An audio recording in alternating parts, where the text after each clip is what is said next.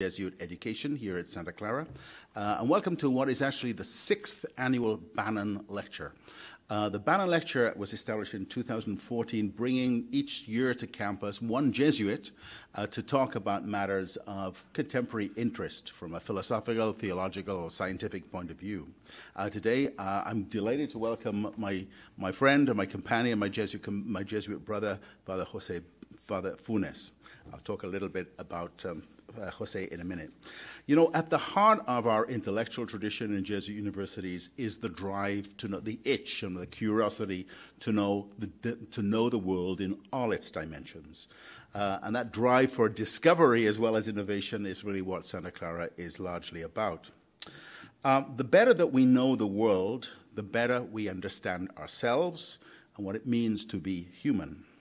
And how we understand what it means to be human, who and what we are, will also shape our ethics as well. It will shape our notions of what we think mercy is, what justice is, and what reconciliation. All these words are so key to our Jesuit intellectual endeavor here. There is an immensely long and noble tradition of Jesuits being involved in the sciences, and interestingly, many of them have landed on astronomy.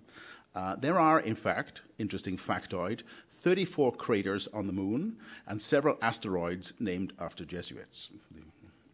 So in things of bringing these things together, Father Funes' lecture was going to bring this intellectual itch, this drive to know, to get to the frontiers of knowledge. He's bringing that to bear on the possibility of extraterrestrial life and what that might mean, amongst other things, for philosophy and religion. It raises interesting questions. Jews, Christians, and Muslims all hold that humanity was created by God from the earth, from this earth. Jews and Christians hold that humanity is created in the image and likeness of God. Christians hold that God became human so that, in Jesus, so that humans could get to share in divine life. What they say nothing about, the scriptures of those three religions, how this would work with Klingons. We do not know what it means what the implications are for forms of life that we might not be able to recognize or imagine. So as technology expands and grows, as we explore the universe more deeply and more widely, perhaps as we make contact with other forms of life, we are forced to examine our assumptions and to think deeper, to think about what it means to exist, what it means to be intelligent. Intelligence and existence in the Christian tradition are regarded as sharing in, participating in God's intelligence, God's existence. But how does that work with AI? How does that work with humanly created forms of life? So rather than being nervous about this, what I'd like us to think is that the technology, which is changing the way that we think and work daily, it also offers us an opportunity to do more exploration, to better define what makes us unique, and for the reasons and the purpose for our existence. Helping us do this today will be Father Funes. Father Jose Gabriel Funes was born in Córdoba, Argentina, and joined the Jesuits in 1985. He was ordained as a Catholic priest in 1995. In 2000, he became staff astronomer of the Vatican Observatory Research Group, and he became associate astronomer of the steward at the University of Arizona. And in 2006, he was appointed by Pope Benedict XVI as director of the Vatican Observatory. Father Funes is currently a professor at the School of Philosophy in the Catholic University of Córdoba in Argentina, and he is a researcher at the National Agency for Science and Technology in Argentina. He studies the scientific, philosophical, and religious implications of the search for other worlds, and his work focuses on the anthropological impact of what would happen if we discovered extraterrestrial life. Part of his work is he started a project, Otros Mundos, Tierra, Humanidad y Espacio Remoto, which is a multidisciplinary research tank. The team of other is formed mostly of Argentinian researchers at the Catholic University of Córdoba and the Universidad Nacional de Córdoba. And Father Funes also serves on the advisory council of METI, which is Messaging Extraterrestrial Intelligence. Father Funes, bienvenido. Gracias por estar con nosotros. Gracias.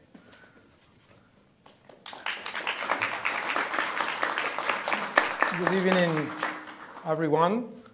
It is an honor for me to give this Bannan Memorial Lecture. Thank you very much, Dorian, for a very nice presentation. When I got the email from Aaron Wills, that is sitting right there, inviting me to give this lecture, when I saw the Bannan lecture name, it reminded me very nice memories of my time at the Vatican Observatory. I spent many nights at the Vatican Advanced Technology Telescope on Mount Graham, Arizona, in the facilities that are named after Thomas Bannan, one of the main benefactors. So I'm very pleased and honored to have this lecture tonight. I'm also very happy to see that Katie Stank is here. She's part of the Bannan family. She's a big supporter of the Jesuit astronomers, and she has been also very helpful and a big support to the mission of the Vatican Observatory. So thank you very much. And I would like to thank the Jesuit community that is having me these weeks in Santa Clara. I appreciate their fraternal hospitality. I see that, first of all, I see that there are English students. I am very happy. But the first thing I would like to say is what I used to tell my students. I used to teach a class, an introductory class in astronomy for non-science major, like maybe some of you are here. And the first thing I told in my class was the following. The biggest challenge you have to face in my class is not math, it's not physics, it is my accent. So my accent, I've been in Argentina for 4 years, and my accent is becoming worse and worse.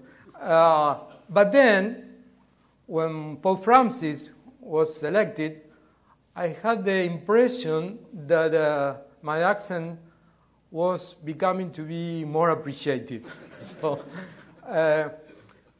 Father Dorian said the importance of discovery for this kind of series of lectures.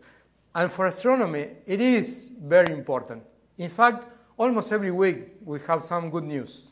So I have updated the title of my lecture, and if I have to put a title for it, I would say this: Another Earth, New Questions.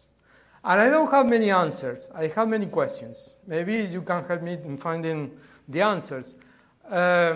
So in January the 6th, a few days ago, a NASA mission test found a new Earth-size in the habitable zone. The planet, let's see, TOI 700d is a planet similar to Earth that is orbiting around a star in the habitable zone, so where life may exist. And this star is 100 light years away from us. So this is a good news. We are discovering more and more of these exoplanets similar to Earth.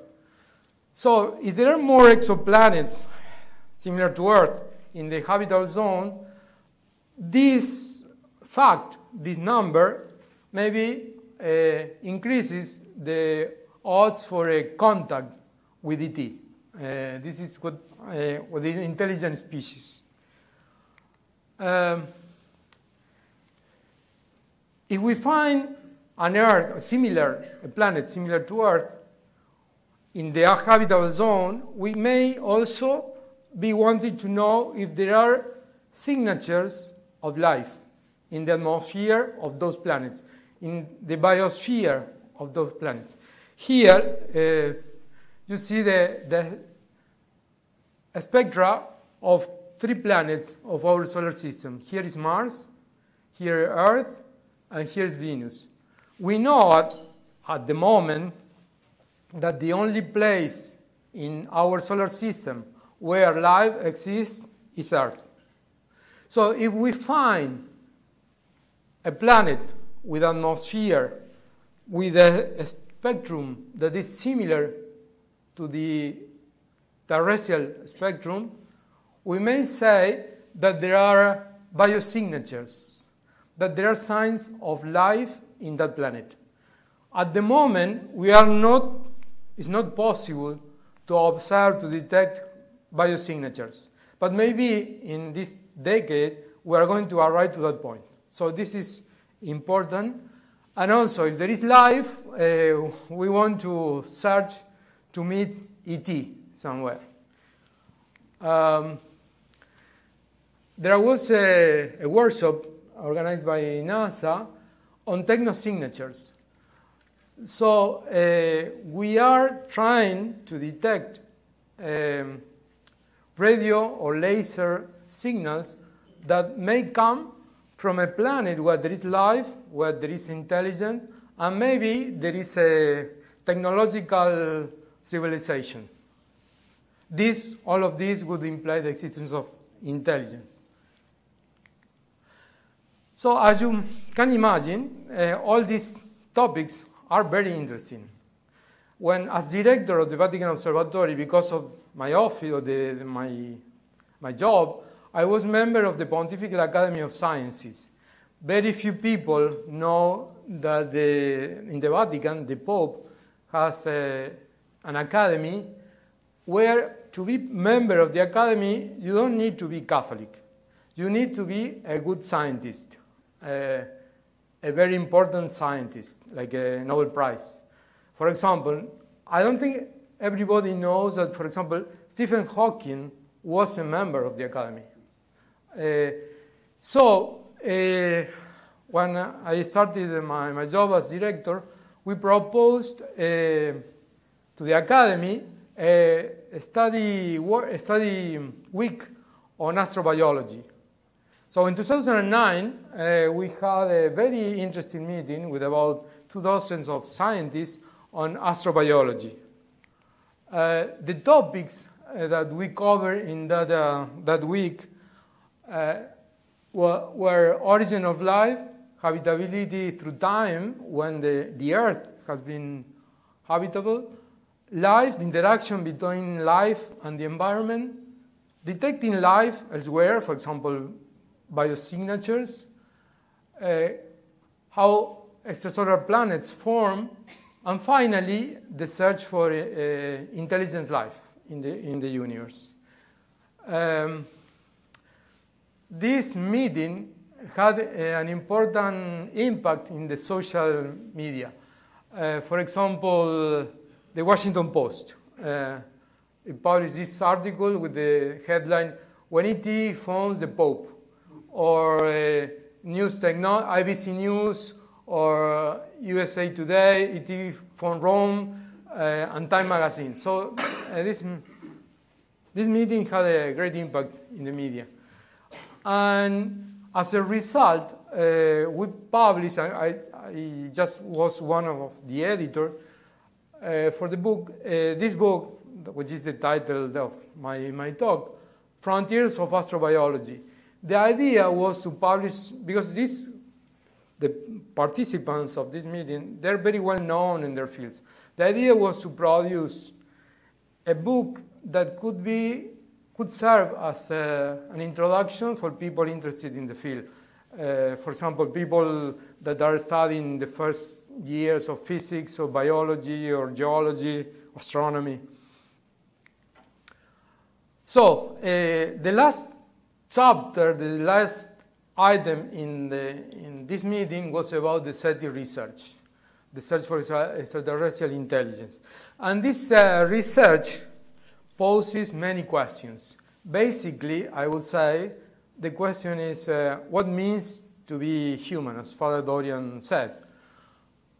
So we ask ourselves, what is life? How did it originate? How to describe an intelligent being, a spiritual being? What is a civilization? On which principles based? Are we the first and only technologically advanced civilization in the history of the universe? More questions. Could the potential discovery of extraterrestrial life put into question our worldview? What can we learn? What are the contributions, I ask myself, that the philosophical and religious thinking could give to answer these questions? I use this quote from an Italian Jesuit, Father Angelo Secchi, because it's a good summary of these challenges that we have living in the crossroads of science, philosophy, and religion. Father Secchi says, what to think of these stars, without any doubt similar to our sun, destined like the sun to keep alive an enormous quantity of creatures of every kind? Those immense regions must be inhabited by intelligent beings and those with reason capable to know, love, and honor the Creator. Father Secchi, he was an astronomer, an Italian astronomer. He was, of course, part of this tradition, rich tradition in the Society of Jesus of many astronomers. He was the director of the observatory that used to be in the Collegio Romano, which is now the Pontifical Gregorian University. It was the first Jesuit university in the world. And on the roof of the St. Ignatius Church, if you have been in Rome, Father Secchi had his observatory. And he's one of the founders of what we call astrophysics.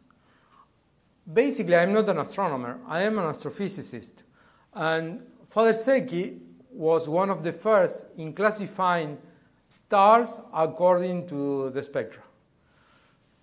Going back to his quote, I divided in disciplines. What to think of this star without any doubt similar to our sun? Father Secchi wrote this in 1875. At the time, people wasn't completely sure that the sun was similar to other stars. Destined like the sun to keep alive an enormous quantity of creatures of every kind. This is biology. Those immense regions must be inhabited by intelligent beings endowed with reason. I would say that this is anthropology. This is what it means to be human. Capable to know, love, and honor the Creator. And this is theology. So this is I believe, a good way to put these challenges we face dealing with astrobiology. I also like to put this topic, this search for extraterrestrial life, in the context of big history. Big history is the attempt to understand in a unified way the history of cosmos, Earth, life, and humanity. We are somehow the chroniclers of this history. We are taking notes of our history, the cosmic history. It would be interesting to compare notes with ET, that maybe is writing history in a similar way or in a different way. I don't know the answer for that. But I like to put this in the context of big history. And talking about history, I like this quote. We are part of the history of the universe. The universe is made of stories, not atoms. So each of us has a personal story, a familiar story as a nation, and as humanity, and also we are part of a cosmic history. Related, putting in relationship Big Bang and life, I like to quote these two important authors, Paul Davies and Martin Rees. The first says, the phenomenon of life is more remarkable than the other processes that give rise to planets, stars, galaxies, etc. It's very difficult to, what I understand, to form a star or a planet. And he says, it's more remarkable, the origin of life. And then Martin Rees, a famous cosmologist, he's a member of the Pontifical Academy. He's the royal astronomer in England. He said, the most crucial location in space and time, apart from the Big Bang itself, could be here and now.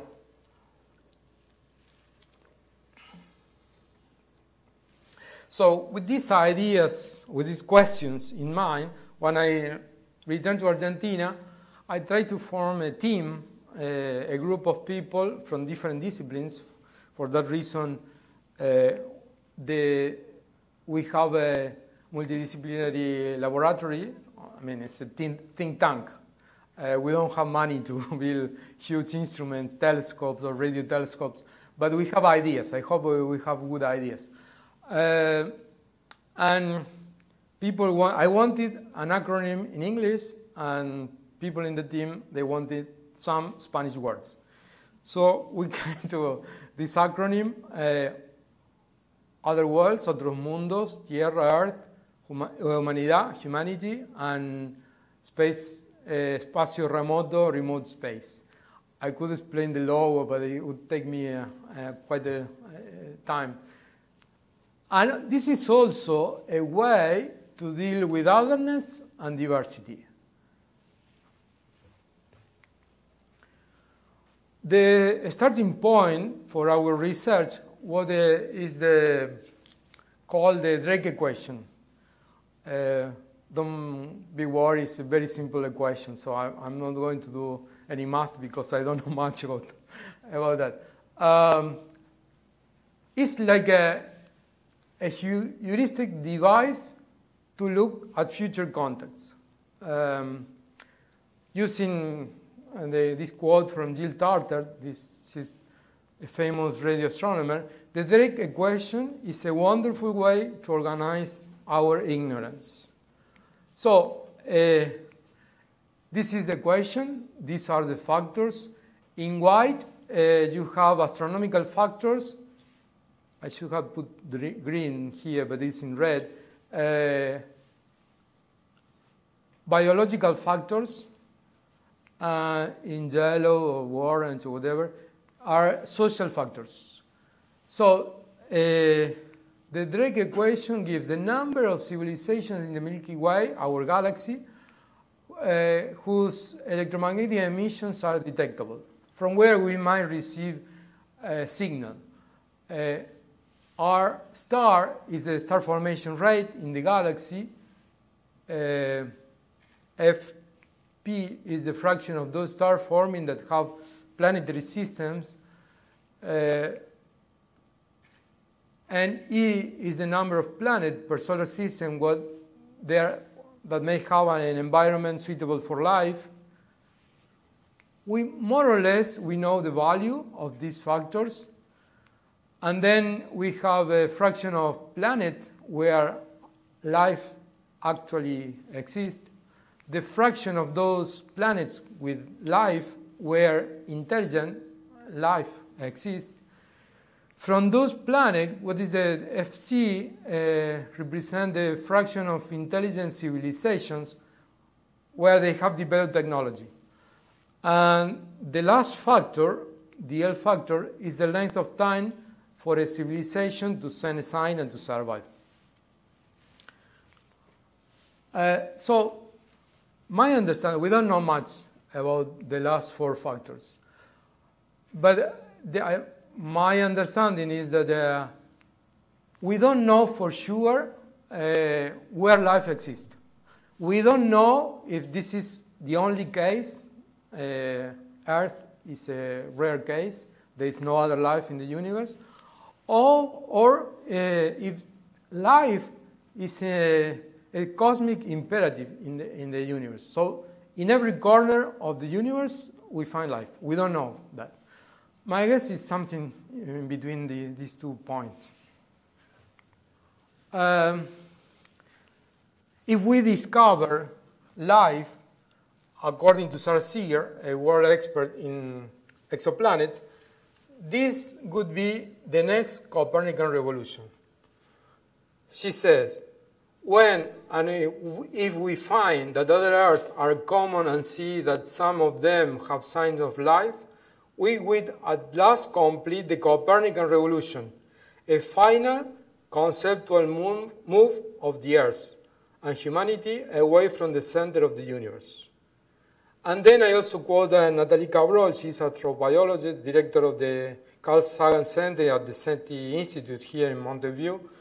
She says, to find ET, we must span our minds beyond a deeply rooted Earth-centric perspective and reevaluate concepts that are taken for granted.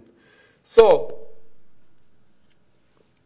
if we want to establish contact or find ET, we need to think out of the box. We need to use different categories, perhaps.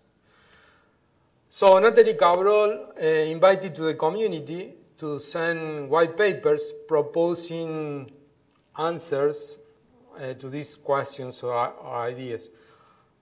These were the main points. Understand how intelligent life interacts with its environment and communicates. How abundant and diverse is intelligent life in the universe? How does intelligent life communicate? How can we detect intelligent life? So there was a meeting here at the SETI Institute in Mountain View. The workshop was titled Decoding Alien Intelligence. And we submitted a white paper, and our paper was accepted, so I came. And here is Frank Drake, the famous author of the equation. Here is Nathalie Cabrol, the director of the Carl Sagan Center. Here is Jill Tarter. And here is your Argentinian friend. So as a result of that paper we submitted and presented, we wrote this paper that was published last year in June in the journal Theology and Science. I'm going to present here some of the ideas that we discussed. The SETI research assumes that we live in an intelligence-friendly universe. But do we live in a spiritual-friendly universe? Is the spiritual genesis a necessary product of the cosmic evolution, or could have happened on Earth by chance?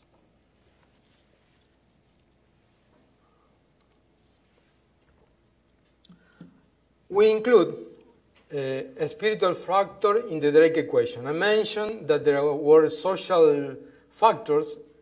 You can put the spiritual factor among them.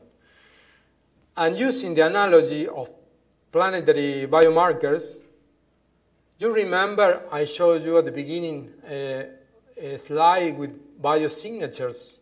Okay, we consider that idea and the concept of noosphere. And we propose two spiritual markers that could showcase a spiritual life in an exoplanet.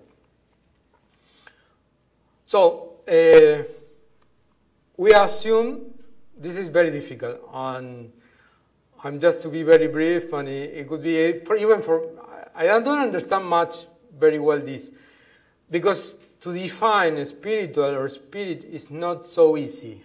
So we had something like a working notion of spirit, and we assume that spirit can be described by the concept of nous as something intellectual, as a thinking principle. If you go, for example, to the Oxford Dictionary of Philosophy, nous in Greek means mind, and it's reason, and it's especially the faculty of intellectual apprehension. This is the concept we consider when we speak about the spirit. And then we borrow this concept of noosphere from Teilhard de Chardin, another well-known Jesuit. the emergence of a sphere of human thinking, noosphere, as the next evolutionary stage of the biosphere and the ultimate expansion of consciousness into the galaxy. So there are things that there is a biosphere, like on Earth, and this, with evolution, becomes a noosphere, a sphere of human thinking, and this noosphere somehow it would expand to the whole galaxy. So, considering by the idea of biomarkers and the noosphere, we were thinking of a sphere in an exoplanet that could host living spiritual beings. That's the idea of the paper, basically. It's very simple. So we need to construct a model of what it means to be a spiritual being.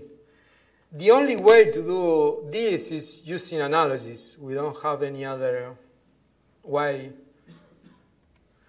So I'm not going to, not to be too long. Maybe if there are questions, I can answer them. We avoid giving a formal definition. Nobody would agree on that definition. We prefer to give a description of a spiritual being giving traits. We found 13 traits. It could be more, it could be less. It's not a magic number. This is what I think. For example, symbolic communication, self-consciousness,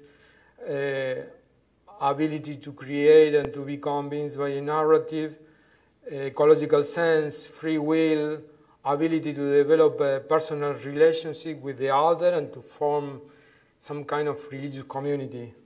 This among some of the traits. So, considering these 13 traits, we can regroup them into markers. We call S1, which gives the relationship of the spirituality to the physical world, and it could be related to environmental regulation, global impact, technology, science, and the social relation. And the second one that give us some idea of the social relationship in a temporal framework. For example, cognition, communication, and intelligence, knowledge acquisition and sharing. The other idea that is presented in that paper, on Earth there are some, this is a very reduced summary, some megastructures. This is the Chinese Wall, this is the Golden Gate, and this is, for example, St. Peter in Rome. Let's assume for a moment that we are ET, and from the outer space we can detect those structures. We know, because we live on Earth, and maybe many of you have used the Golden Gate Bridge, and it was built to communicate people. The Chinese Wall is a fortress that was designed to protect people. And St. Peter Church has a religious purpose. It represents for Catholics, our relationship with God, but not only that we are members of a community and that we have a spiritual leader, which is the Pope. So if we see that image, immediately we think in the Catholic Church.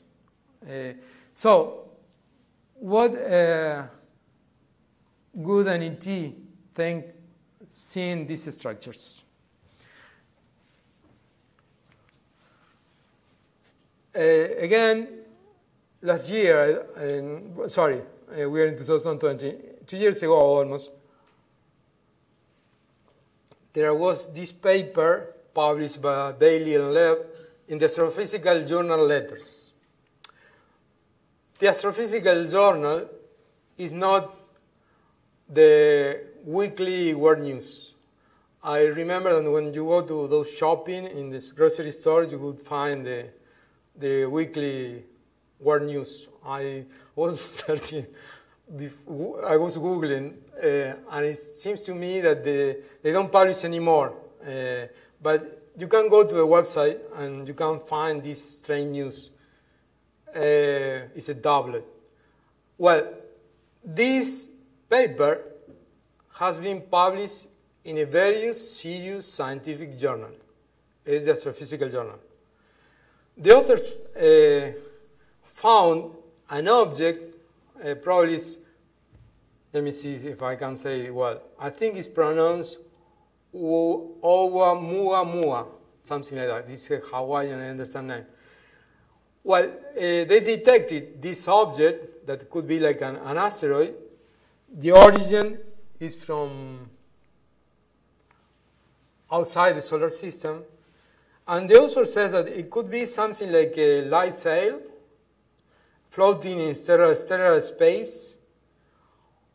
Could also be a fully operational probe sent intentionally to Earth vicinity by an alien civilization. Or it could be an asteroid or with the natural properties we don't understand very well. But this could be also a megastructure in the universe, in the cosmos. So regarding the future, Martin Rees says in his book, Our Final Hour, the wider cosmos has a potential future that could be even infinite. But will these vast expanses of time be filled with life or as empty as the Earth, first sterile seas? The choice may depend on us in this century. So I ask myself this question. What role does the spiritual factor play in the future of humanity? What is the role of religion? I like to say that there is nothing better for religion than good science. We have nothing to fear from science. And Pope Francis, in Laudato Si, his encyclical, he says, he referred not only to the Bible, but other sacred books. Religious classes can prove meaningful in every age. They have an enduring power to open new horizons. Is it reasonable and enlightened to dismiss certain writings simply because they arose in the context of religious belief? Pope Francis also wrote this in Laudato Si about our common home, which is Earth. A fragile world entrusted by God to human care challenges us to devise intelligent ways of directing, developing, and limiting our power. Interstellar travel has been proved until now to be very difficult. It's very difficult even to return to the moon, to go to Mars. So the conclusion is that we need to be aware that Earth is our only home in the solar neighborhood. It's very difficult to go to Mars, maybe unless there is a revolution in technology, but at the moment it's very difficult to go to Mars, to go to an exoplanet that may be 100 light years from us. So I'm going to conclude with this quote from T.S. Eliot. The journey, not the destination, matters. What I mean is that it doesn't matter, at least to me, if we are going to meet ET or not, but in the journey of asking these questions, trying to find an answer, in this journey there are so many things to learn about the universe, about life, about what means being human. Thank you very much.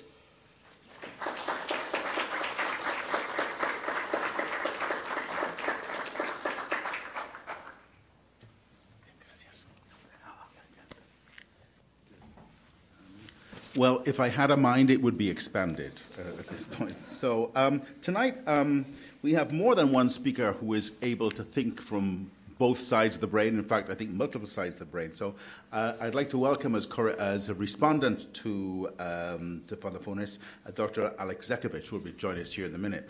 So as you're beginning to move to your places, Dr. Alex Zekovic is Professor of Electrical Engineering at Santa Clara University. He's also the Associate Dean for Graduate Studies in the School of Engineering. Please do sit down, gentlemen. His technical research includes graph-theoretic decomposition algorithms, electric power systems, Boolean networks, and the control of complex dynamic systems. I understand about one of those words. Which one?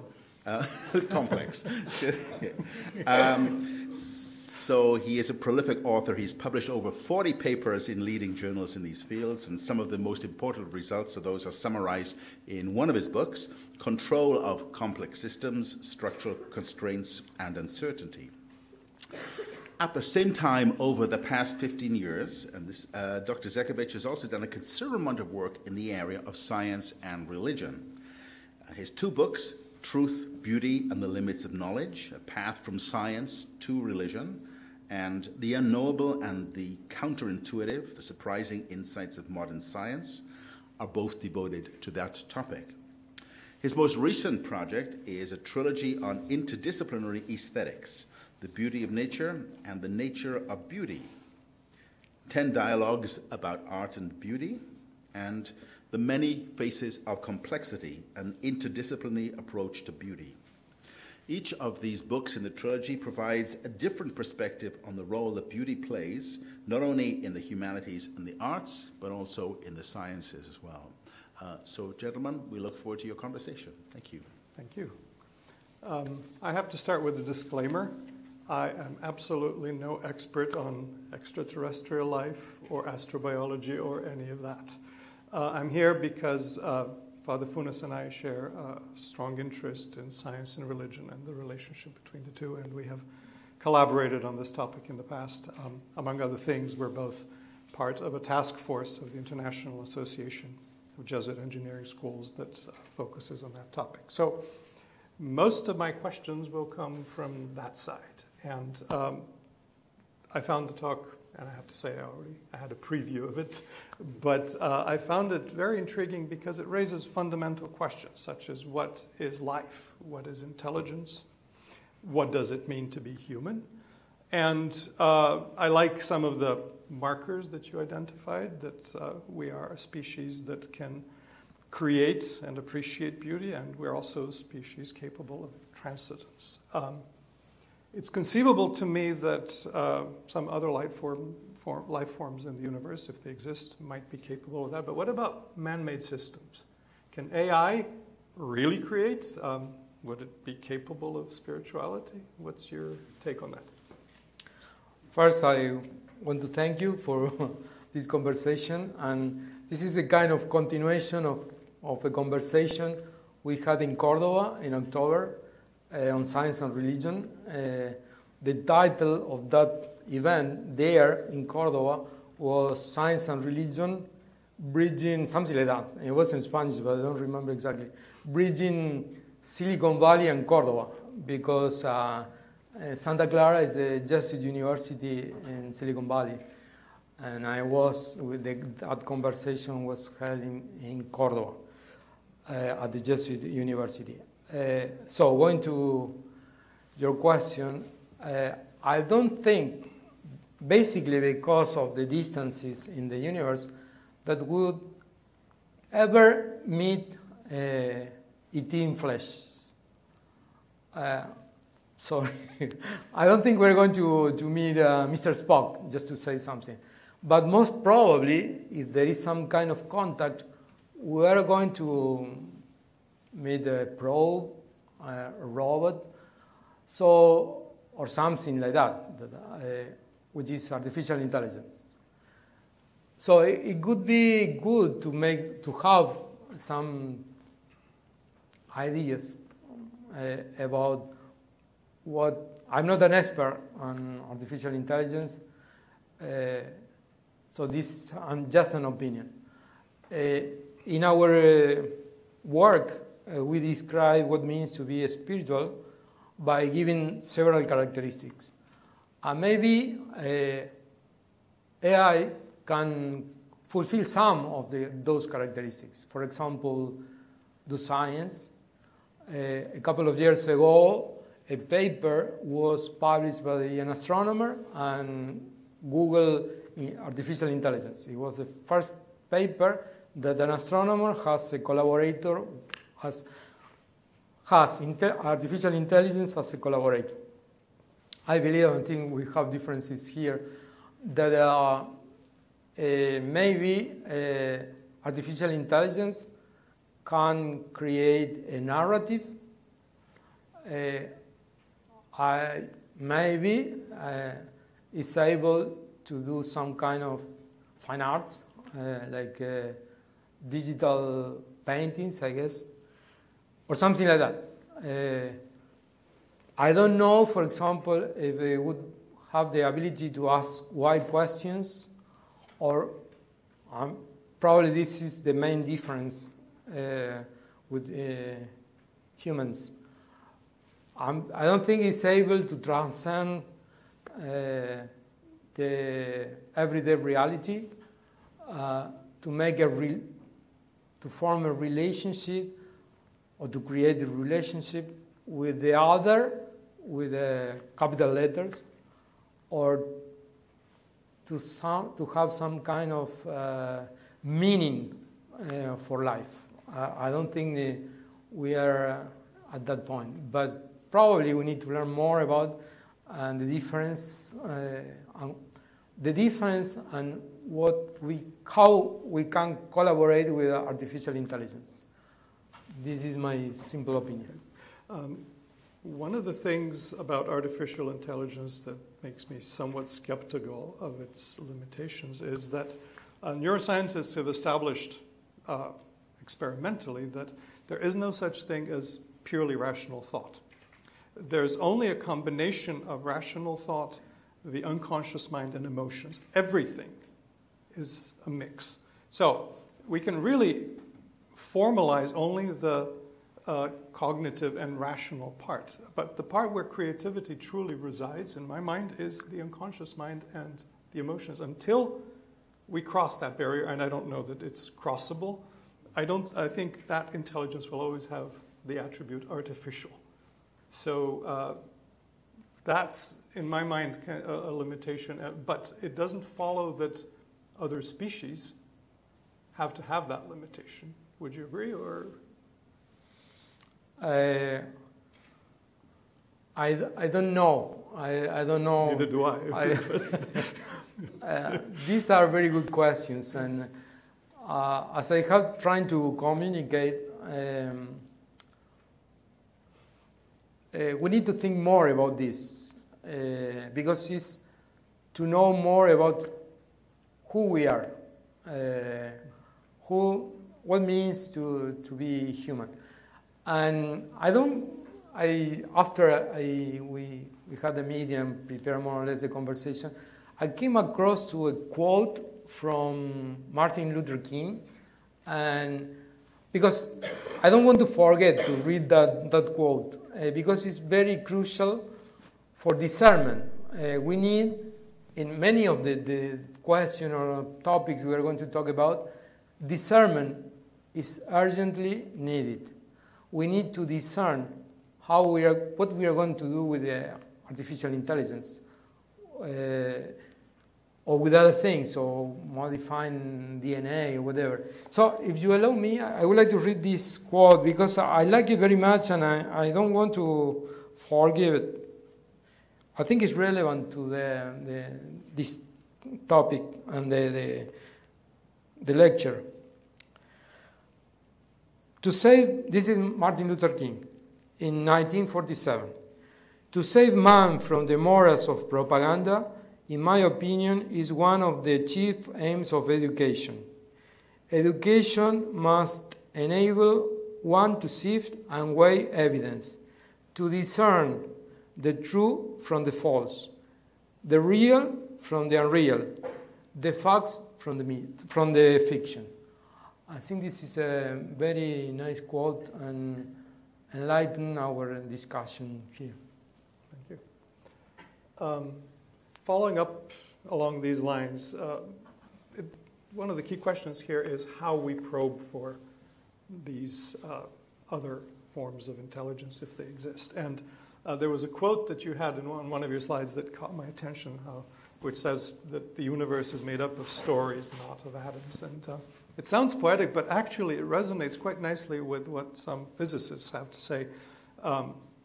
For some decades now, it's been speculated that information is more important than matter. The Nobel Prize-winning physicist John Wheeler once coined the phrase "it from bit," meaning matter from information. So that's from the physics perspective. I've seen biologists talk about life also in terms of information processing. And the argument there is that at the moment of death, the physical and chemical composition of the body is completely unchanged. What stops is the flow of information. So it could be a trademark of life as well, not just the organization of the universe. So should we be looking more along the lines of information theory than through the kind of material observations that have dominated experimental physics for a couple of centuries now? Again, I don't know for sure the answer, but my approach would be an interdisciplinary or multidisciplinary approach, because it's difficult to reduce all reality or the explanation of reality to information or to matter. We need, and this is why I'm trying to develop this kind of approach to whatever topics or problem we are discussing, even for young people. What I'm trying to do also, I don't think I'm being very much successful, from the high school or in college, it would be, in my opinion, very helpful to approach whatever topic or problem we're dealing with from different perspectives, or from information theory, or from physics, or from philosophy, or even from theology or religion or ethics. We need to be retrained in this way to approach reality from different perspectives. Otherwise, I think we are missing something important. Could be information, it could be matter, or whatever. Okay. Let me take this one step further, because the question of how one might communicate and what to look for is critical here. Carl Sagan wrote a nice novel in the 1980s called Contact. There was a movie as well, which wasn't bad at all. And his idea was that we would communicate with an extraterrestrial civilization using the language of mathematics, prime numbers in his particular case, it's an idea that appealed to me at the time, but I've read subsequently from both neuroscientists and from psychologists that mathematics is not really what Plato thought it was. It's not a body of knowledge that exists absolutely and that we just discover. Their argument is that it's really a reflection of the human thought process, the way the mind handles information. So there's only a quote-unquote human mathematics. So it is conceivable then that another civilization, intelligent, could develop a different mathematics, and one that we can't even begin to grasp.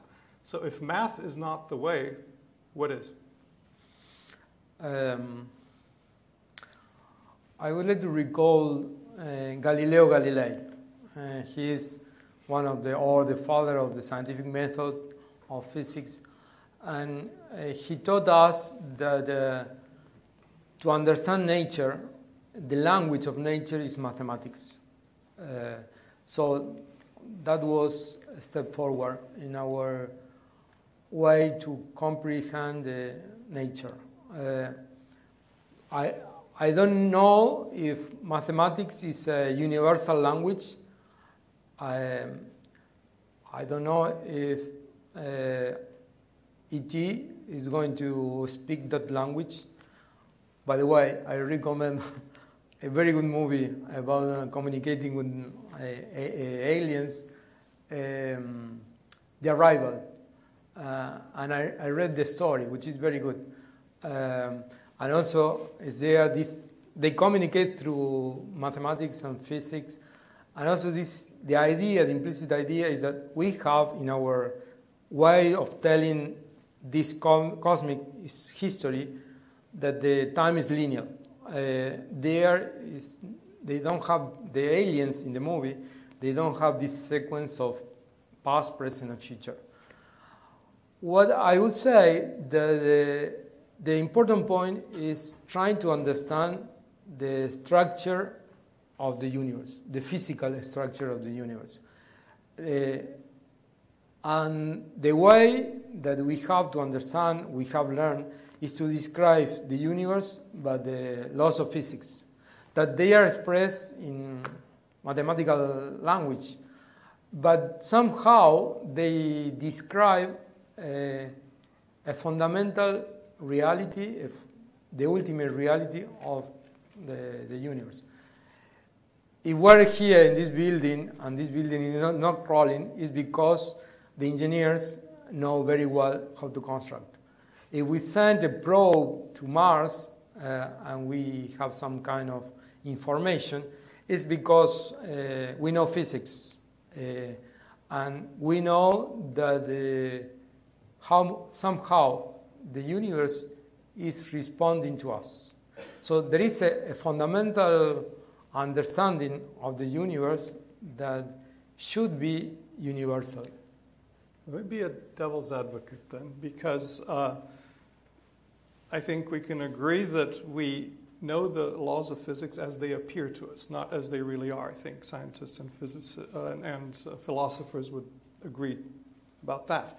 And we know from quantum mechanics that the face that reality shows us depends on how we probe it. So if you probe an electron as a particle, that's all you will ever see. You will never see it as a wave, and vice versa. So what if another civilization probes it differently and experiences it differently? Maybe that's not absolute either. Yes, but there is, I agree, it depends on the scale we are looking into the universe. It's not the same when we are talking at the level of quantum physics. What is an electron? It's a small ball, very small ball. It's a wave, it's matter, energy. We have a model to interpret reality. In philosophy, there is a way to think the reality that we call scientific realism. So we have a model, and that model responds to reality. So at the end, I think we need to be, obedient to the universe or to nature. And my guess would be that ET, if he or she is smart, and I think, and also if we are smart, we need to be obedient to the universe. Otherwise, we are going to destroy ourselves. If, for example, we don't take care of Earth. Okay. And I cannot not ask a theological question here, because I think that's perhaps the most delicate aspect of what you were talking about. It's conceivable to me that we could be unconditionally loved, although there are other species out there. I mean, this is something that we all experience. If you have more than one child, you can love them all unconditionally. But the Bible and other scriptures argue that there's more to it than that we are actually special. The term "we are made in the image of God" or "we are created co-creators" suggests a little more than just even-handed love. And then, of course, there is the question of the incarnation, of the doctrine of the incarnation. How do you reconcile that? Because that's where this becomes very tricky in my mind. But I'm not a theologian, so... I leave that Neither. to you. You're closer to it. I am an astronomer who has studied a little bit of philosophy and a little bit of theology. However, I'm going to answer the question if I can. First, I think what science tells us is, this is my understanding, is that we are not special. Okay? We are not special. We may think that we are the center of the solar system or of the galaxy or even the universe. And there is no center in the universe. In cosmology, we know that there is no center. Each of us, if you want, is a center. This is from the cosmological point of view. I am not a biologist either, but I learned a few years ago that 98% of our DNA is shared with the apes. We share the same, 98% of our DNA is the same. And again, from a cosmological point of view, astronomical point of view, all of us, we were together. Maybe you didn't know, I'm telling you, but our atoms at some point were in the center of a star. The universe at some point were together at the beginning of the universe. Carl Sagan used to say that we are stellar dust. And Martin Rees, I quoted him in my presentation, he said that we are nuclear waste from a star. I say that I prefer to be stellar dust. It's more beautiful than being a nuclear waste. But this is what science tells us. From the point of view of theology, or if we believe in God, and I'm going to use an image of the Bible, which is the second chapter of the Genesis. God formed Adam from the dust, and he breathed his divine breath. So the breath of life. This is basically what makes us different, that we have in us this divine breath of life. This is one way to see it. That makes us a little bit special, and maybe we can share this with other ETs. Maybe they also share the divine breath of life. Second, we cannot read the Bible literally. We need to read it in a historical context. The Bible is not a book of science. If I want to learn about science, I'm not going to find answers in the Bible. We need to think that the author of the sacred books of Genesis, for example,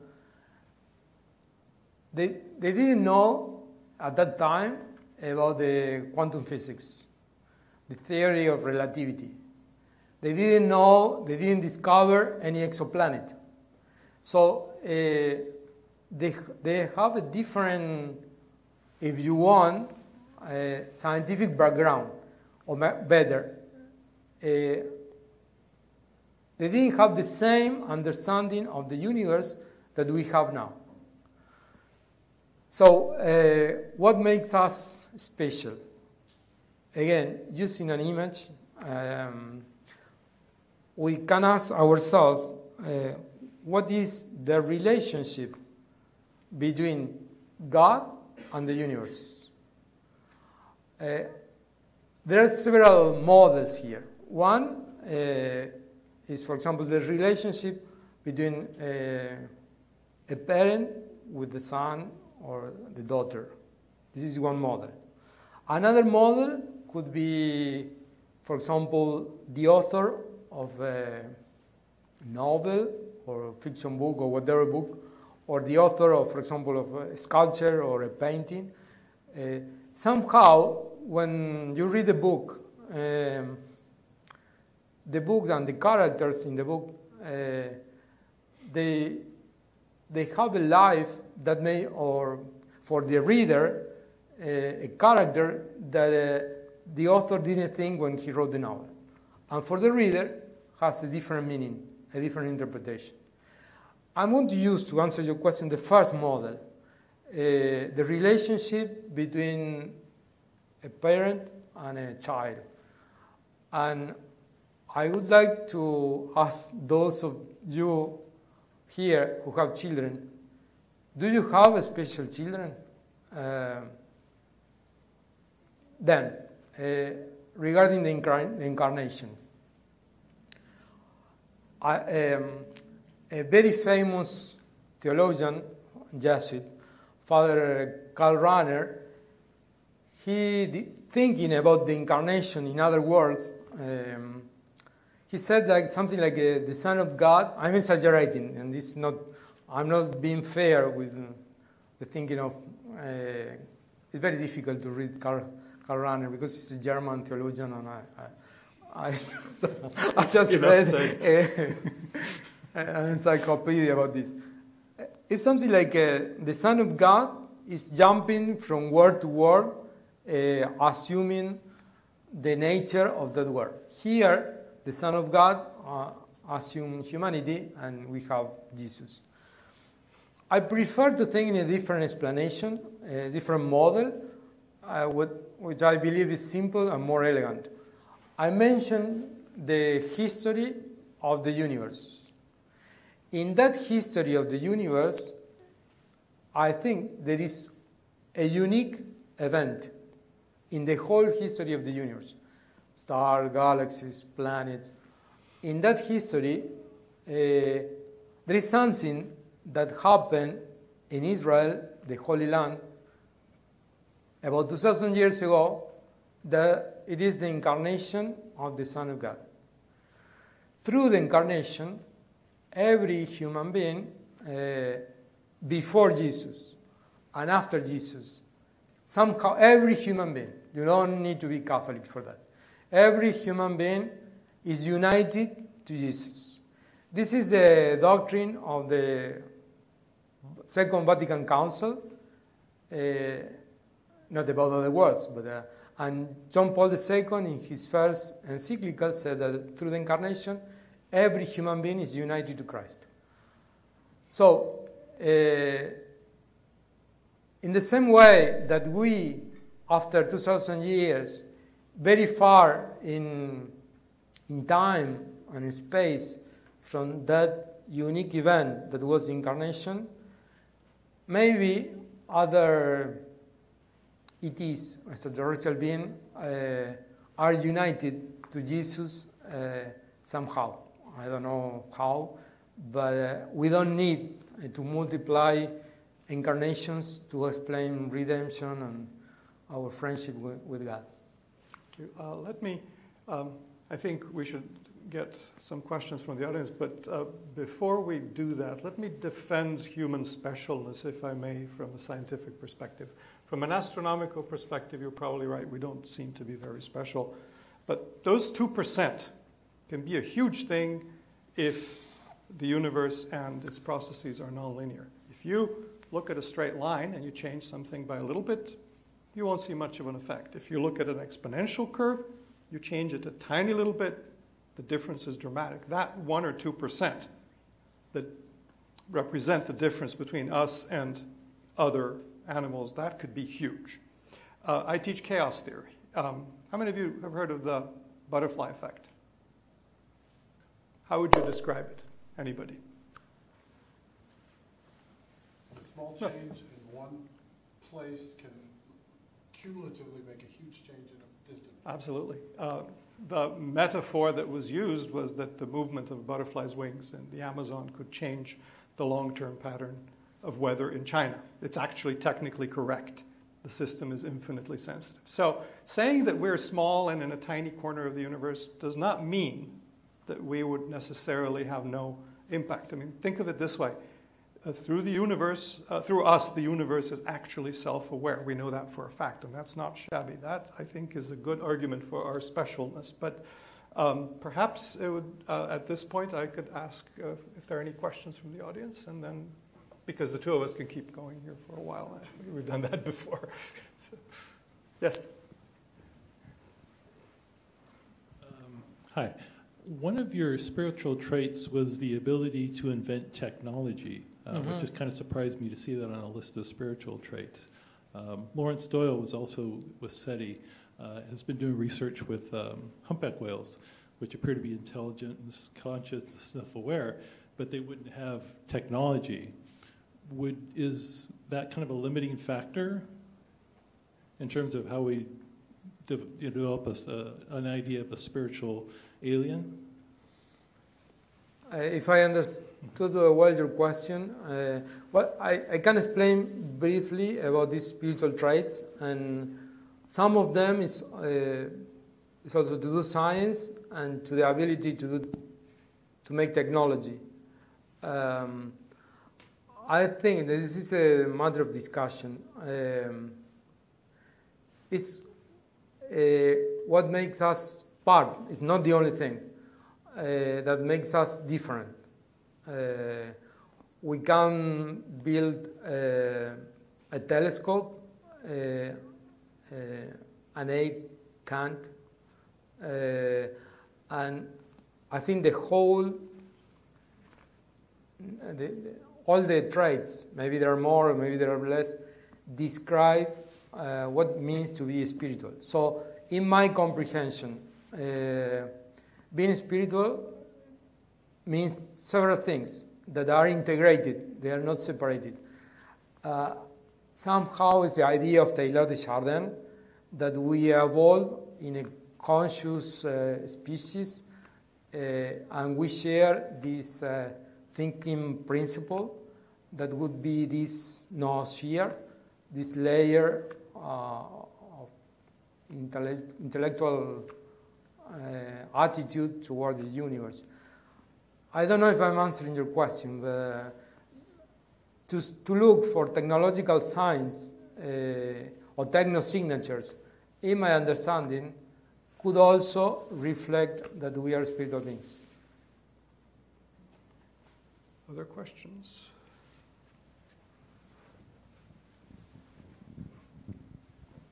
While we're on the traits that you had, the 13 traits you had up there, I'm wondering if there was an extraterrestrial life that met those 13 traits, or an AI, even though they're not members of Homo sapiens species, then are they humans, so that our human family just expands?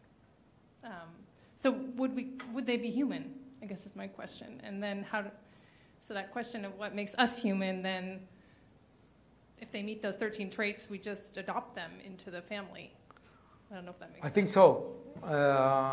I don't know if we could call this bigger human just a family, or Homo sapiens, or maybe we need to rebuild maybe the tree of life, or no, I don't know what is the right name for that. Maybe there is another category that is superior than Homo sapiens, and we will be part of that. Let me say something I forgot to say. When I was director of the Vatican Observatory, I gave an interview, my first interview as director, to the official Vatican newspaper, the Osservatorio Romano. And, let's say that today, it has been about 3 or 4 weeks that I haven't heard anything from the paper or from the journalist. So I was a little bit concerned because I spoke about Galileo in that interview. And I thought to myself, maybe I said something that was inappropriate. I was at the beginning, I didn't have an Argentinian Pope at the time who was going to protect me. No, I'm kidding. But so at the time, Father Federico Lombardi was the press secretary of the Vatican. And he's a Jesuit too. So he was like my big brother in the Vatican. I consulted him for many issues. So I asked him, do you know something about my interview? Because I haven't heard anything. And sometime later, he called me back and said, your interview is very good. They are just waiting the time to publish it. And so the headline of the interview was, E.T. is my brother. And I made it to all the headlines of all over the world. I had to change my cell phone number. In the Tonight Show by Jay Leno, I was quoted. Brother Guy Consolmagno got an interview with this. He used to have a show in the Central Comedy, and he has now a late show. Jon Stewart or Colbert? Jim Colbert. About this, I saw the interview, and my picture was there. So what I was saying is that in that interview, taking the Franciscan point of view, you may remember that St. Francis called Brother Sun, Sister Moon, Brother Wolf. Why not Brother E.T.? So we could be members of the same family, very large family. I think that would be okay, for me at least. I'm just not sure the family would be called human. Maybe there is you can propose that. Might be any different, a different name.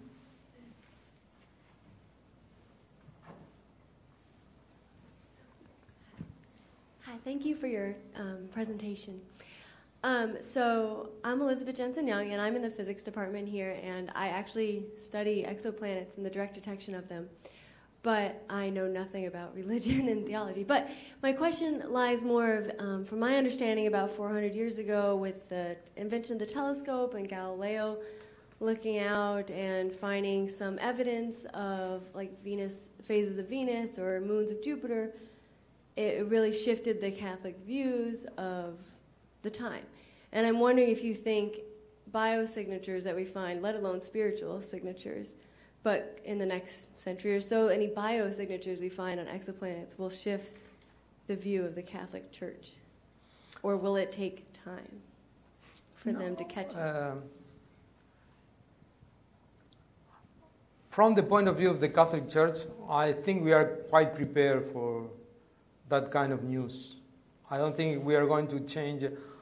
I mean, we need Galileo made a big favor to the Catholic Church, because since then we understand that we cannot read the Bible literally, but we need to interpret the Bible.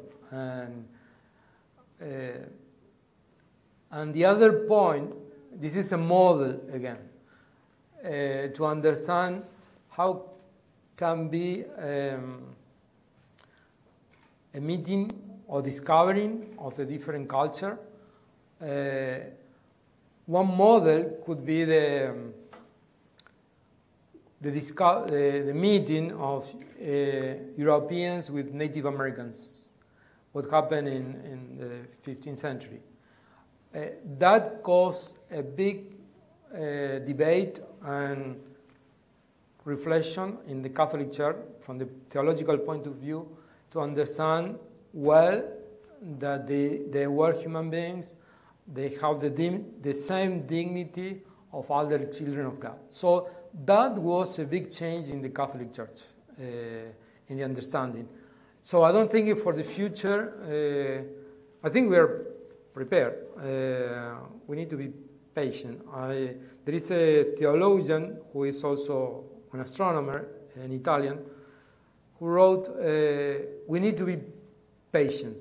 The last word about the discovery of extraterrestrial life is not up to theology, but to science.